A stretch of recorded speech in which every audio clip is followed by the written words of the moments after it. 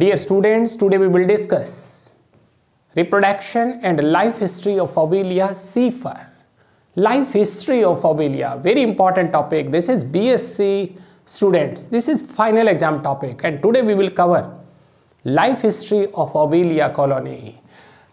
प्यारे बच्चों, ये जितने भी हमने नोट्स बनाए उन सब की पीडीएफ फाइल हमने वीडियो लेक्चर उसके डिस्क्रिप्शन में अपलोड कर दिए।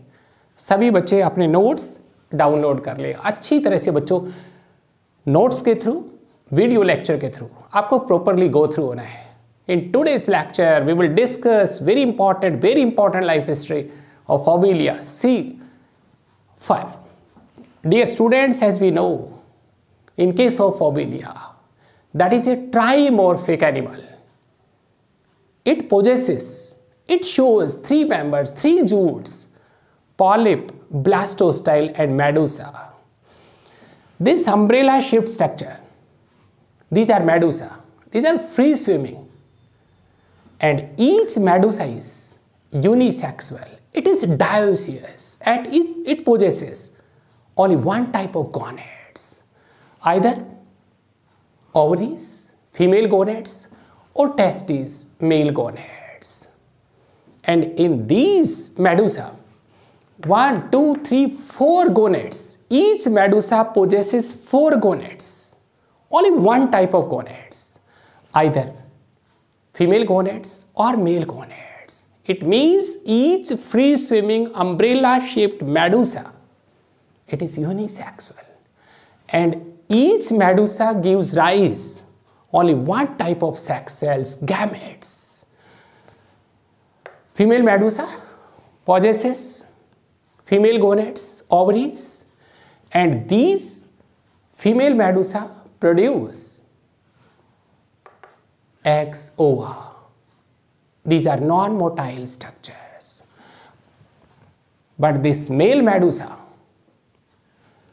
it gives rise male gametes, male sex cells, and these male gametes, spermatozoans, these are motile. Both male and female gametes are released in seawater. It means fertilization, fusion of gametes. It occurs in seawater.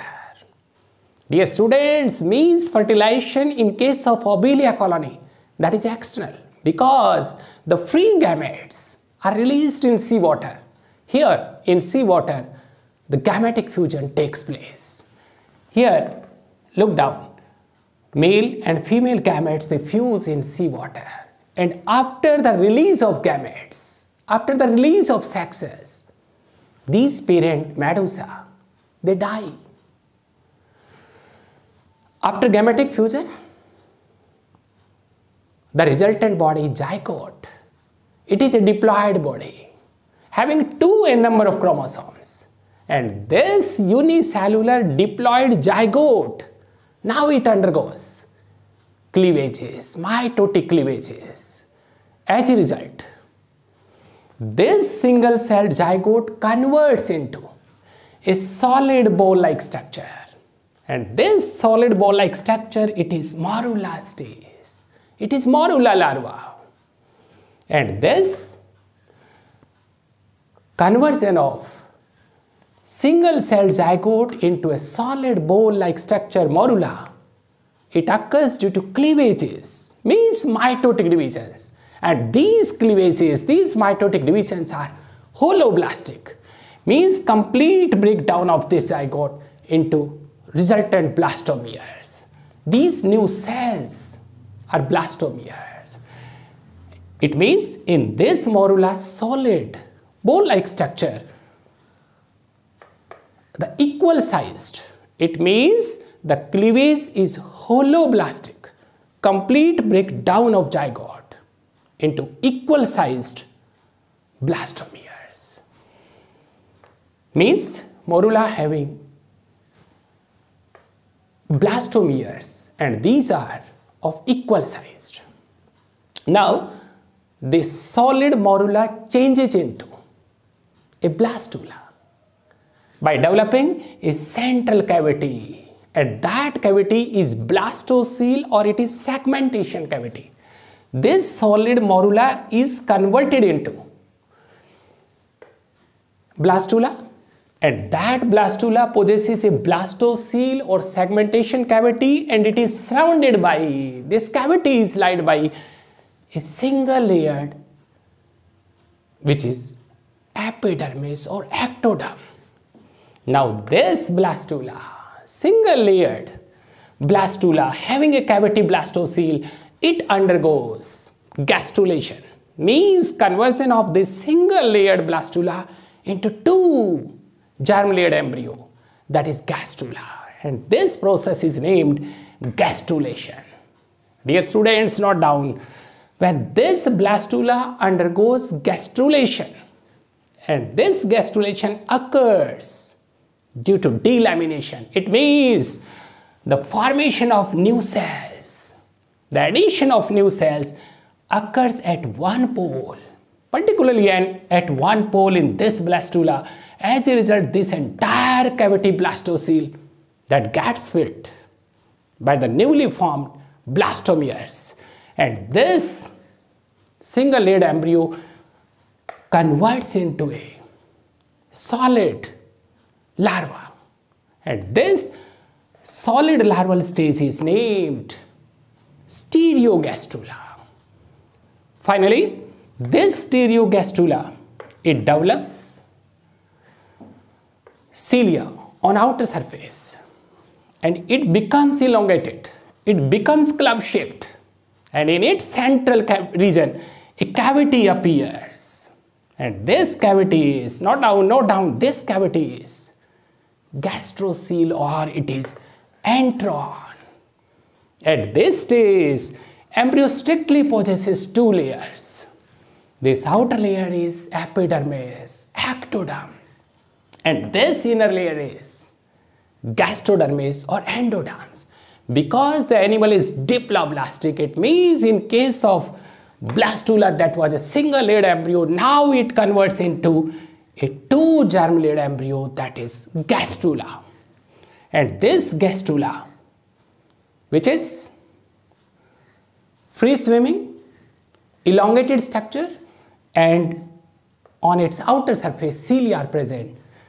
This free swimming larva, it is named Planula. Note down, NEET students, in the life history of coelentrates, a free swimming ciliated larva, that is Planula. And this Planula larva, it swims 4 times. Soon it gets attached. It gets attached to a solid substratum. It means on its outer surface the cilia, which disappear, and it becomes sedentary. It gets fixed with the solid substratum. This stage is, means this Planula larva, it changes into, this Planula larva is changed into Hydrola, because it resembles like Hydra. This is early stage of Hydrola. It becomes elongated, it grows, and it is quite similar to Hydra. This stage is late Hydrola. It possesses two parts. This horizontal part which gets attached to solid substratum, it is hydrorhiza, which is roots like, and it's this vertical part, this upper part which is stem like. This one is named hydrocoelus. At this stage, it resembles, this larva resembles Hydra, so it is Hydrola stage. Finally, it becomes elongated, bud starts to develop, and this becomes a colonial form. Finally, the colony becomes mature and it gives rise polyp, and in the axial of this polyp, this club-shaped structure which is blastocell, and this blastocell gives external buds, and each bud develops into a free-swimming medusa. These medusa are released through this aperture, which is gonophore. This coat of blastocell, it is gonotheca. And dear students, note down for competitive exams, this gonophore, this caught gonotheca, and this blastocell collectively constitute a gonangium. This is entire life cycle of Obelia colony. It is divided into two phases. This particular part is sexual part, and here in this region it is asexual part. It means in the life cycle of Obelia there is an alternation of generation. Means this asexual phase, this polyp phase, this phase gives rise sexual zooids, Medusae, and these Medusae gives rise the asexual part. This is alternation of generation, or dear students, it is metagenesis. This is all about life cycle of Obelia. Dear students, it was complete chapter of Obelia. In next chapter we will cover phylum Platyhelminthes. Thank you.